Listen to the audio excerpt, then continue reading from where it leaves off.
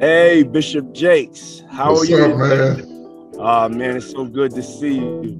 It's better to see you. How you doing? Looks like you're out in the sun. I once had Diddy text me, "Welcome to the family," but I was by a platinum-selling producer who was one of his cohorts. In the whirlwind of accusations swirling around Diddy, the latest bombshell comes from an unexpected corner. Mase, his former artist, now a pastor, hurling scandalous allegations at both Diddy and his close confidant, pastortdjakes.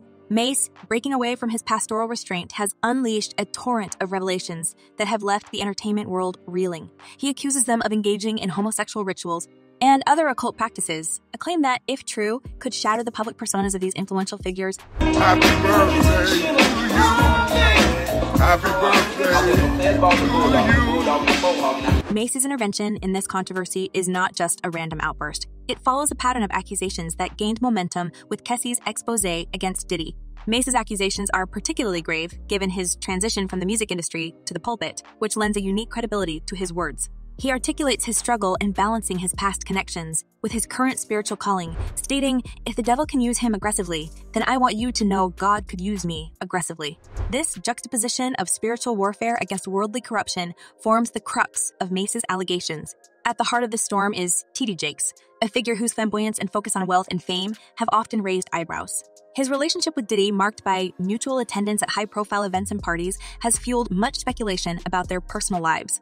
Why do you think TD Jakes was at Puff Daddy's birthday party?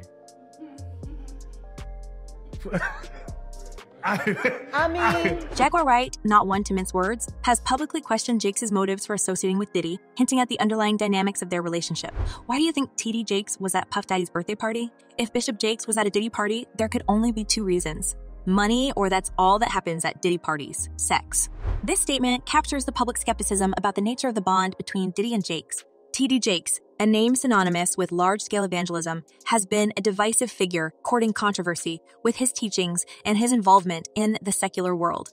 His association with oneness Pentecostalism, which holds unorthodox views on the Trinity, has been a point of contention among traditional Christian circles. Blessing is in what you got left. And if you will sow what you got left, God said, "I'll give you back whatever it was." Modalism, the belief system he's often linked with, contradicts mainstream Christian doctrine about the nature of God.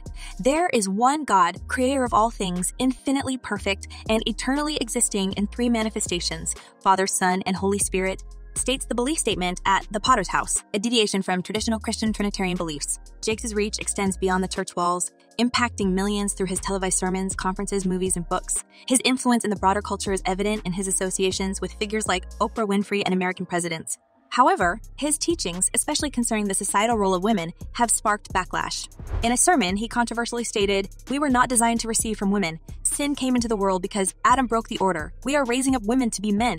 These views, deemed regressive by many, further fuel the narrative of a pastor at odds with societal norms. Adding another layer to the complexity of Jakes' public image is the scrutiny of his sexuality, particularly in light of his son's arrest for soliciting homosexual sex.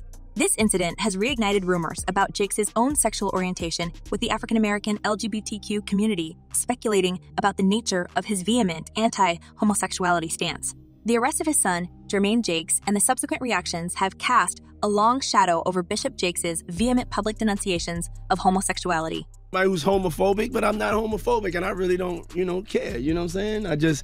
But I'm bad at the game, and it's probably hilarious. I would love to see it. The narrative then circles back to the intertwined lives of Diddy and TD Jakes. Their relationship, cemented over the years through shared appearances at events and Diddy's involvement in Jakes' church initiatives, has been a source of endless fascination and conjecture.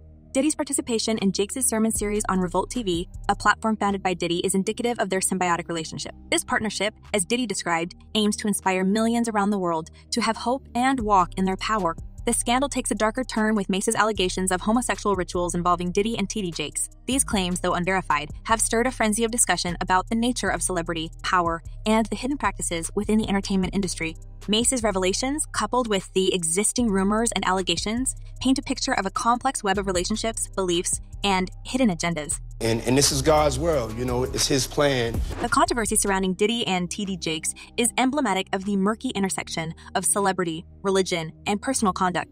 Mase, once an insider in Diddy's circle, now stands as a whistleblower, challenging the established narrative and forcing a re-examination of the figures we often view through the lens of their public personas. As the saga unfolds, the line between truth and speculation remains blurred, leaving the public to grapple with the unsettling realities that might lie beneath the surface of celebrity life. In the shadow of the unfolding scandal, Kessie, once a prominent figure in Diddy's life, both professionally and personally, has stepped into the limelight with harrowing accusations. Her lawsuit, filed in federal district court in Manhattan, paints a starkly contrasting image of Sean Combs, known globally as Diddy, from the suave music mogul to an alleged perpetrator of prolonged abuse and violence. Kessie, whose journey with Diddy began when she was just 19, accuses him of a decade-long pattern of control and abuse. After years in silence and darkness, I am finally ready to tell my story and to speak up on behalf of myself and for the benefit of other women who face violence and abuse in their relationships, she stated, breaking her long-held silence. This disclosure reveals a disturbing side to Diddy, significantly deviating from his public persona. The allegations are nothing short of shocking. Kessie describes a relationship marred by substances, beatings, and coerced sexual encounters. According to the suit, Diddy's control extended beyond her career to aspects of her personal life, paying for her living expenses and even having access to her medical records. It paints a picture of a young artist swept into a world of luxury and control where descent led to violent consequences. One particularly disturbing claim is that of Diddy forcing Kessie into sexual encounters with male sex workers while he filmed the acts. Dubbed freak-offs, these events involved costumes and were conducted across various high-end locations. The suit alleges that Diddy provided substances during these events, which Kessie consumed to disassociate from the traumatic experiences. Substances were supplied at these events, which Ms. Ventura's suit says she took because they allowed her to disassociate during these horrific encounters, the lawsuit states.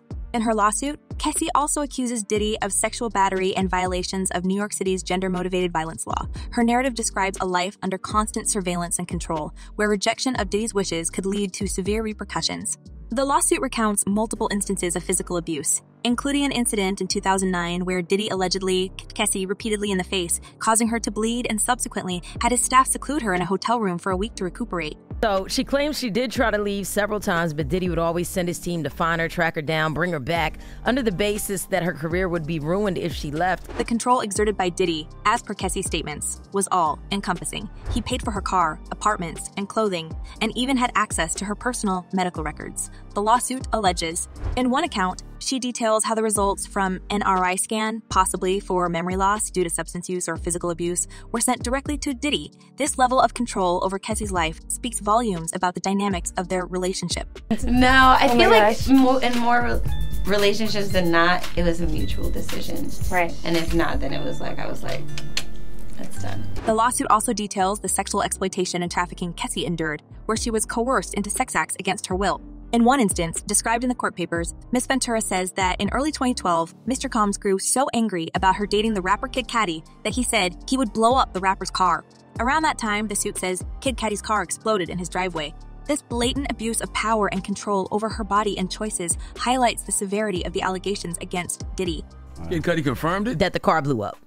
That really happens in real life? He'll be blowing up cars? Kessie's ordeal culminated in a harrowing incident in 2018, where Diddy allegedly forced himself into her apartment and committed a sexual offense against her. This act, described in the lawsuit, was the breaking point for Kessie, who left him for good after this alleged violation. Kessie's bold step in coming forward with these allegations aligns with a broader movement of women in the music industry speaking up against abuse and exploitation.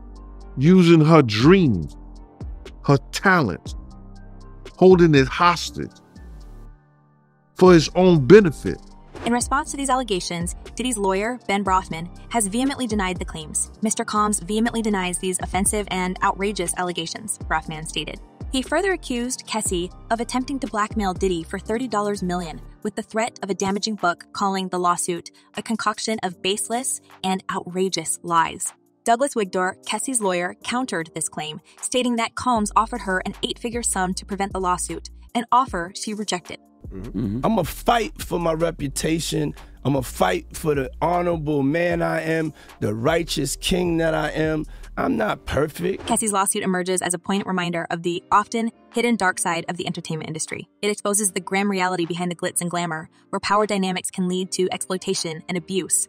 Her story, a chilling narrative of control, abuse, and exploitation, lays bare the stark contrast between the public image and private actions of a figure like Diddy. Kessie's lawsuit is more than just a legal battle. It is a fight for her voice to be heard. Her statement, with the expiration of New York's Adult Survivors Act fast approaching, it became clear that this was an opportunity to speak up about the trauma I have experienced and that I will be recovering from for the rest of my life, echoes the sentiments of many who have suffered in silence. In juxtaposition with the accusations against Diddy, the involvement of figures like T.D. Jakes in Diddy's life adds another layer of complexity to the narrative. The influence of such personalities in Diddy's circle raises questions about the extent to which their beliefs and practices might have impacted Diddy's behavior and actions. As this saga of secrecy, scandal, and accusations continues to unfold, it leaves us with more questions than answers. What do you think about the intertwining of celebrity and personal misconduct? Do the revelations about Diddy and T.D. Jakes change your view of the glitz and glamour associated with the music industry? We want to hear your thoughts, so drop a comment below and join the conversation. Farewell and stay informed.